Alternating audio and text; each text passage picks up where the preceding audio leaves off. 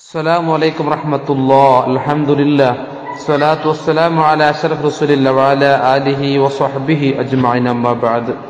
برؤداوري 89.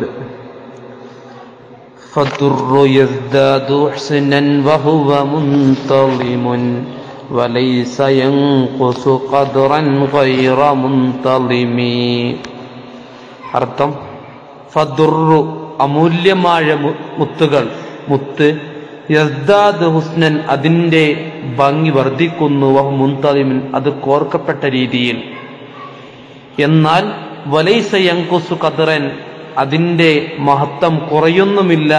ഗൈറ മുൻതളിമിൻ അത് കോർക്കാതെ വെച്ചാലും അതിന്റെ ഭംഗിയോ മഹത്വമോ കുറയുന്നുമില്ല.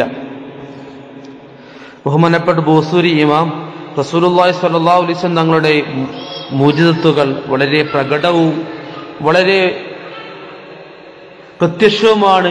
ഒരുപാട് എണ്ണിപ്പറയാനുമുണ്ട്. പക്ഷേ അതൊക്കെ എണ്ണിപ്പറയുവാനും അതൊക്കെ പ്രതിപാദിക്കുവാനും അവിടുത്തെ ഈ രചന അശക്തനാണ് എന്ന് സൂചിപ്പിക്കുകയാണ്. അതുകൊണ്ട് തന്നെ ആ മുഅ്ജിസത്താവുന്ന ആ മണിമുത്തുകൾ കോർത്താലും കോർക്കാതെ ഒന്നോ രണ്ടോ മൂന്നോ മുത്തുകൾ മാത്രം കണ്ടാലും പല ഭാഗങ്ങൾ കണ്ടാലും അതൊക്കെ ഭംഗി തന്നെയാണ്. അതിന്റെ മഹത്വത്തിന് യാതൊരു കോട്ടമോ കുറവോ ഇല്ല എന്ന് സൂചിപ്പിക്കുകയാണ് ഇവിടെ.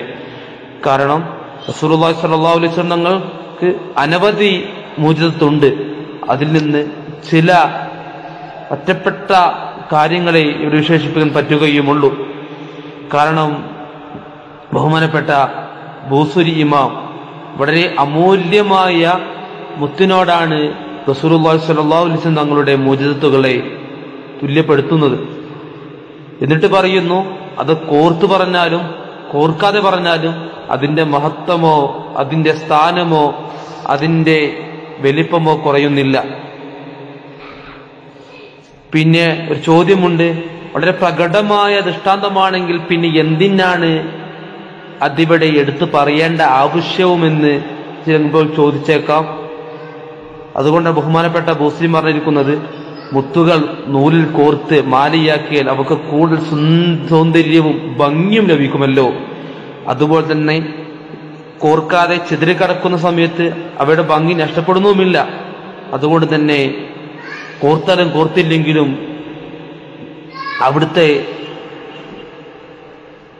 ദൃഷ്ടാന്തങ്ങളെക്കുറിച്ച് വാചാലനായാലും ആയില്ലെങ്കിലും ഒക്കെ അതിന്റെ മഹത്വം തന്നെയാണെന്ന് നമ്മൾ പഠിപ്പിക്കുകയാണ്. അസ്സലാമു അലൈക്കും വറഹ്മത്തുള്ളാഹി.